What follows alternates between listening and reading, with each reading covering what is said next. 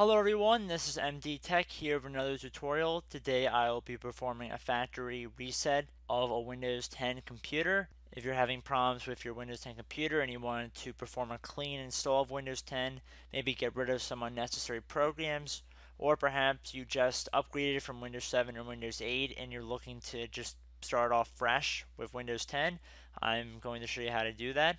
So first we're going to head over to our search bar here and type in settings. We're going to click on settings, which is being called a trusted Windows Store app in Windows 10, a little bit different.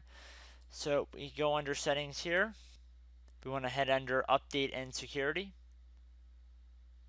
Go under recovery. And then we're going to select under reset this PC. It tells us if your PC is not running well, resetting it might help.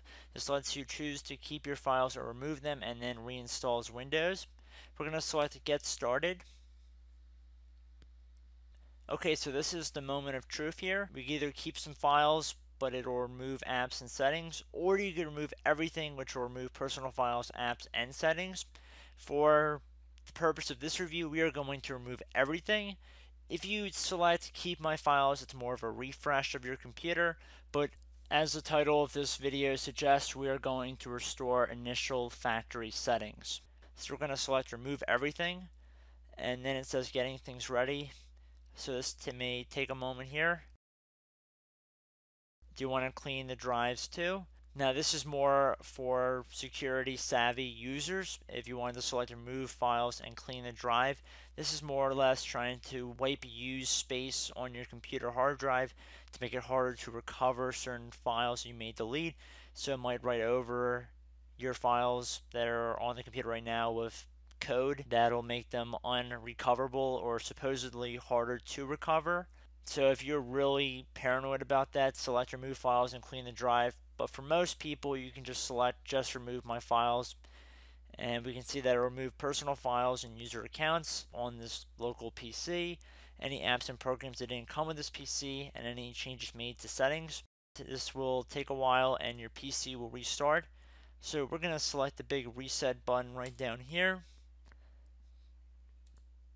Alright, so this may take a couple minutes.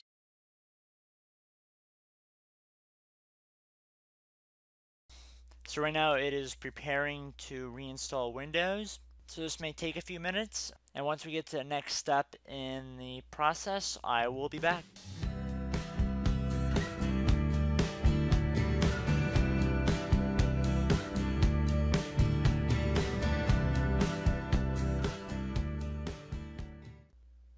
Hello everyone, so now we have moved on to the next step. Now we begin inserting personalized information regarding our location, our user accounts, and that's at the point in the video that we are at right now. So I think from this point on, this is where you would go through the custom settings if you wanted to personalize some installation options and that sort of thing.